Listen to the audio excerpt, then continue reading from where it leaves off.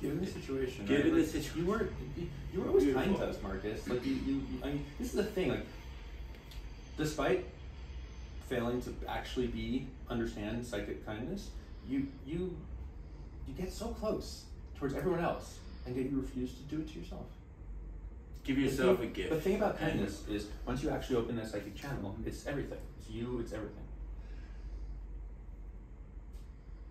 I never accused you of being a fraud. I know. I never said an unkind word about you. I know. I just asked you to leave me out of Yeah. it. Do you know why I did that? You were overwhelmed. No. What? Science. Mm-hmm.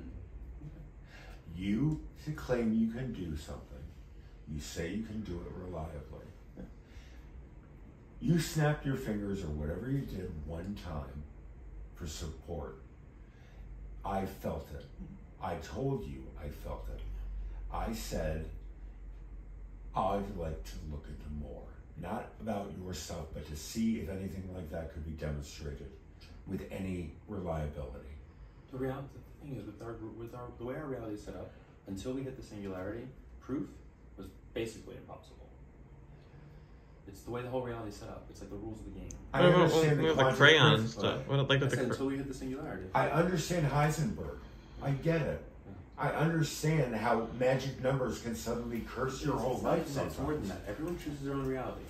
Everyone chooses their own reality. So we're all sharing this shared reality. Everyone's seeing a different version of it. Everyone's seeing a different version. Everyone.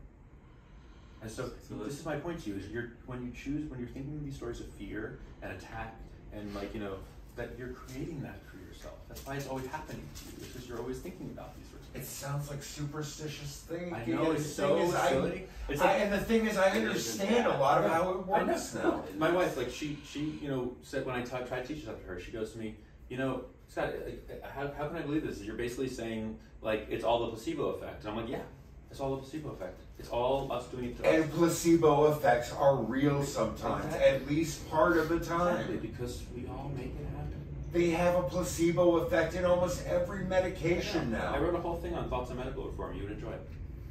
I'd like to talk to you about my Roswell shit and the medical industry. We have to leave. Yeah, okay, I'm just saying. Yeah, so we got our stuff done. Is there anything else? I just wanted to mention to you, Marcus, there's toiletries in the bathroom. Thank you. That you'll see when you go in there. There's something called Swagger that's for hair, to rinse your hair. Shampoo and conditioner. It's a shampoo and conditioner. I put a lot of magic into it, so it'll give you some swagger. Give me some swagger. And it was my joy to get to know you, okay? Yeah, I love you, man. Okay. Thank you. Where's the cash? Oh, it's right over there. Everything. No, I know when I say the cash. Where is the money in my account? His. Oh, I'm gonna move it one more time. happen. Leave though. I Where already sent it to you once. He's moving it over. He's gonna move it over. Okay. It'll be there. Can I please request some kind of karmic work What's up? for Holly?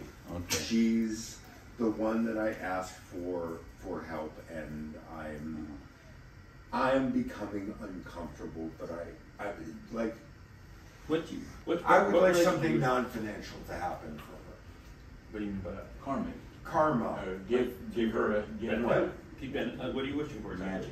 Good karma. Yeah. Okay. It's not about karma. That's not, your karma is about unconscious movement. That's the wrong thing. Different. You wish for her to heal so that she can have a better life. That's really what it is, because she creates it for herself. So how about this? I will teach you before we leave, very quickly, to be kind to yourself, and then in the process, I'll keep her in mind and give it to her too. Thank you. Okay. So tune into that moment that you're talking about, that friend from third grade, and feel into it, feel that kindness. Tune into the energy of it. You've got this. Good. Now perceive that energy as a pink light of a rose quartz crystal, a beautiful pink light, the light of the feminine side of the heart. And bring that into yourself. And put it in your heart. Bring it into your heart of hearts. Give it to yourself. There you go. You can be kind to you, Marcus. You can. Yeah. Same for Holly. She could be kind to herself too. She could be kind to her.